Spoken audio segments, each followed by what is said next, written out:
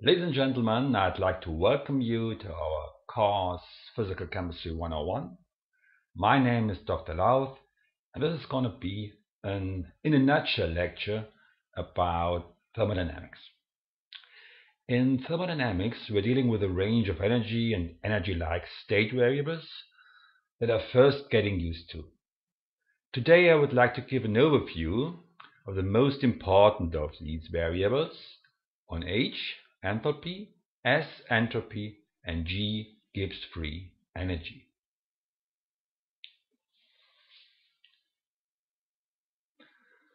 Thermodynamics looks at the world in its own perspective. It considers systems that are in a state. We describe this state with so-called state variables, properties of the system.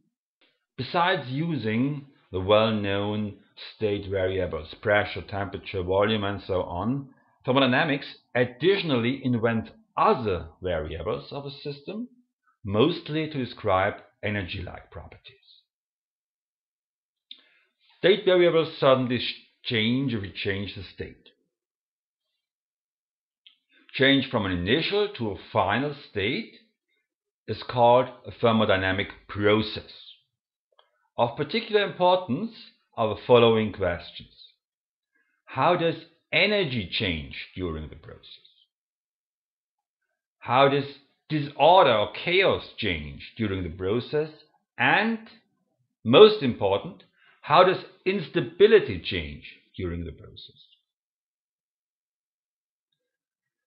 To answer these questions quantitatively, that is, with numbers, we need the new state variables H, S, and G. Each major state variable is linked to a universal law of thermodynamics. We'll start our review with the state variable H, the enthalpy. The enthalpy is a measure of the amount of energy contained in a system. The greater the energy content of the system, the greater is the enthalpy. The enthalpy was introduced, among other reasons, to concisely state the first law of thermodynamics. It's the fundamental theorem of conservation of energy. The total energy of the universe is constant. To apply this law to a process, the energies and enthalpies of the systems involved have to be known. We will discuss some examples later. Each variable in science must be measurable. Although the absolute value of the enthalpy is not available, enthalpy changes are very easy to measure. Each amount of heat which is measured in a spontaneous isobaric process, Q sub P, corresponds to an enthalpy change delta H. The process variable heat is changed to a state variable for this specific case.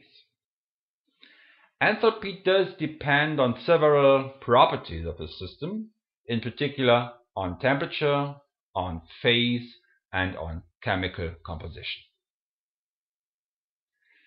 The enthalpy has no natural zero.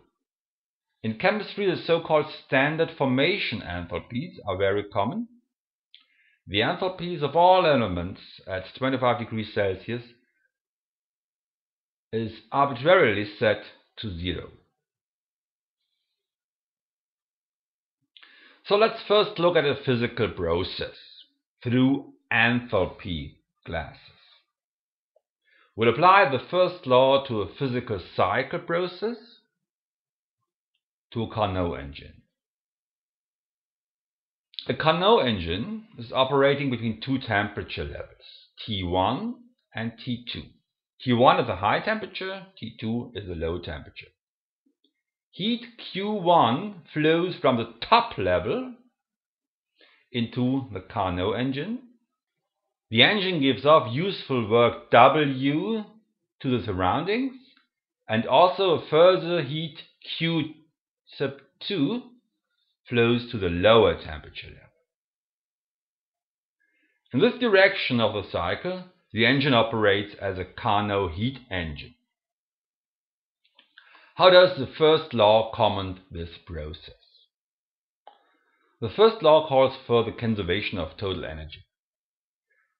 We see three amounts of energy in the Carnot cycle: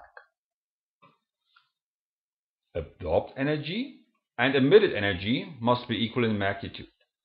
Due to the sign convention, we may formulate the energy balance as follows: Q1 plus Q2 plus W ref is equal to 0. This is the comment of the first law. According to this equation, it would also be possible that Q2 is equal to 0, assuming Q1 corresponds to the negative of W ref. We'll see that this case is forbidden by the second law. The first law is a kind of accountant in the universe. It makes sure that no energy is lost. Another important variable, which is introduced by thermodynamics, is somewhat harder to grasp than the enthalpy. It is the entropy, abbreviated by the letter S. The entropy is a measure of the chaos in a system. Measure of disorder, measure of energy distribution, of negative information. For all processes observed in the universe, entropy will never decrease. Entropy can only stay the same in the reversible case or increase. This is the statement of the second law. The entropy, the chaos of the universe, will never decrease. Measurement of entropy can be done by measuring heat. The quotient of the reversible heat, which occurs in a process or would occur in an equivalent process, divided by temperature, results in a kind of reduced heat, Q over T, which corresponds to the entropy change. As enthalpy, entropy depends on temperature, phase, and chemical structure. And in addition, entropy still depends very much on the dilution. The more dilute a system, the greater its chaos, the greater its entropy. Entropy has got, in contrast to the enthalpy, a natural zero. This is the main message of the third law. The entropy of a perfect crystal is 0 at 0 Kelvin. We now return to our Carnot engine and consider the same cycle through entropy classes. Where does entropy change in the cycle? The first law is still valid, and it is not affected by the following considerations. We'll consider the process entropically. The hot temperature reservoir gives off heat, which means the entropy of this reservoir decreases by the amount Q1 over T1. In temperature reservoir T2, entropy increases.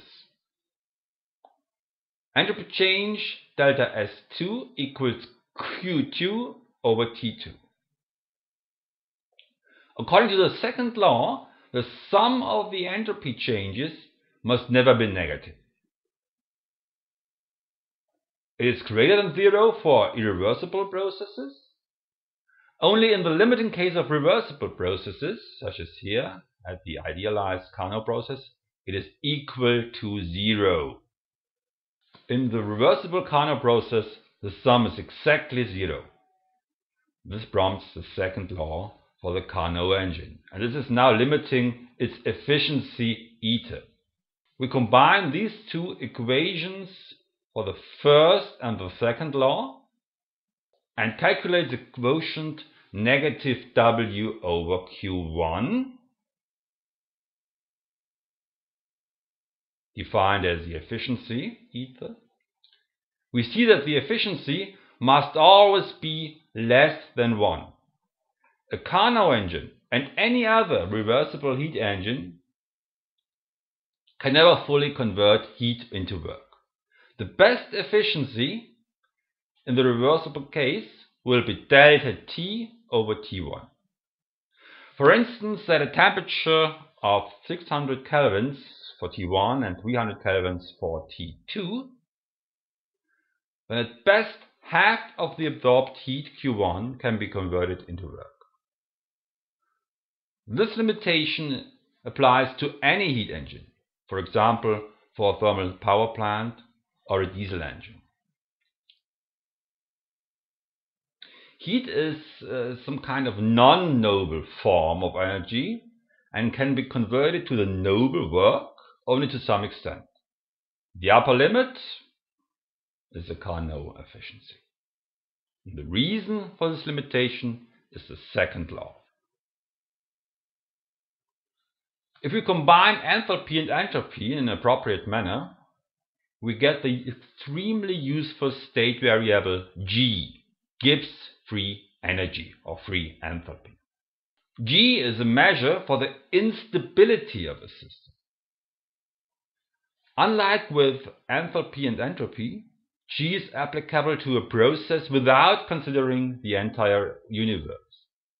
We can confine ourselves to the system. The free enthalpy G, a measure of instability, will never spontaneously increase. G may be calculated by this equation from H and S. This equation is often called the Gibbs-Helmholtz equation. G is measurable as useful work that would occur in a reversible process. Gibbs free energy depends, like H and S, on temperature, phase, chemical structure, and dilution, which we have already listed for H and S. And the arbitrary 0 point of G are the elements at 298 kelvins. Each process, whether physical, chemical, or biochemical, can be characterized by specifying deltas, changes of thermodynamic state variables. The enthalpy change delta H, a measure of the energy change, the entropy change delta S, a measure of the change in disorder, and delta G, a measure of the change in instability. When the enthalpy change is positive, the process is called endothermic. Enthalpy of the final state is greater than the enthalpy of the initial state. In the opposite case, when enthalpy decreases, we speak of an exothermic process. If we consider the change of the chaos during a process, we may distinguish between an endotropic process, chaos in the system increases, and an exotropic process, the chaos decreases locally in the system. Most important is a change in Gibbs free energy in instability. If Gibbs free energy increases during the process, that is, final state is more unstable than the initial state, we speak of an endergonic process. If delta G is negative, the final state is more stable than the initial state, it's an exergonic process. These specifications can be applied to any physical and chemical process. An example which we have already discussed is the Carnot engine. Another example is the evaporation of water at 25 degrees Celsius. Initial state, liquid water at 25 degrees Celsius. Final state, only gaseous water vapor at 25 degrees Celsius and 1 bar. Looking through our energy glasses, we see the following enthalpy profile. In going from the pure initial state to the pure final state, enthalpy increases. The enthalpy increase in this endothermic process is 44 kilojoules per mole. Looking through the entropy glasses, we see an increase of chaos in the system during the process. The entropy difference between the pure initial state and the pure final state is 119 joules per mole in Kelvin. An endotropic process. Most important is the discussion of Gibbs free energy. The profile shows an overall increase in instability in going from pure liquid water to pure gaseous water vapor. Delta G naught, standard free Gibbs energy change, is 8.6 kilojoules per mole for this endergonic process. The final state is indeed more unstable than the initial state. But between the initial state and final state, there is a minimum in free energy, corresponding to a maximum of stability. This is the equilibrium of the process. Water will evaporate until this extent of reaction psi, then the process will come to a standstill macroscopically. From the standard Gibbs free energy change delta G naught, often called standard drive or standard thermodynamic affinity, you can calculate the equilibrium constant of the process. Let me give you an example for a chemical equilibrium. The dissociation of N2O4 is an endothermic process. The enthalpy of 1 mole of reactant N2O4 is 9.368 kilojoules. The enthalpy of 2 moles of NO2 is 66.64 kilojoules. This corresponds to a standard process enthalpy of about 57 kilojoules. The entropy increases in this dissociation too. For the complete reaction, it would increase from 304.3 to 479.6 joules per Kelvin, an endotropic process. Now for the most important delta G, because we can use it to directly detect and calculate equilibrium. The Gibbs energy profile clearly shows that the products, 97.7 kilojoules, are more stable than the reactants, 102 kilojoules. But there is an extent of reaction which is still lower in Gibbs energy, the most stable reaction mixture. A mixture at about 82% conversion has the greatest stability. This mixture corresponds to the equilibrium state where the law of mass action applies.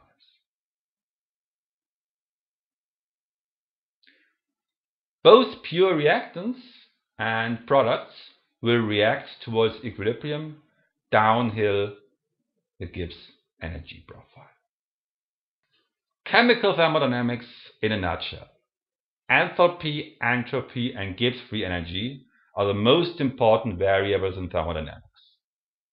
Each process can be characterized by specifying delta H, delta S, and delta G. H is a measure of energy, S is a measure of chaos, and G is a measure of instability of the system. Of particular importance is Gibbs free energy profile of a process, since its minimum determines equilibrium. Thanks for watching. Bye.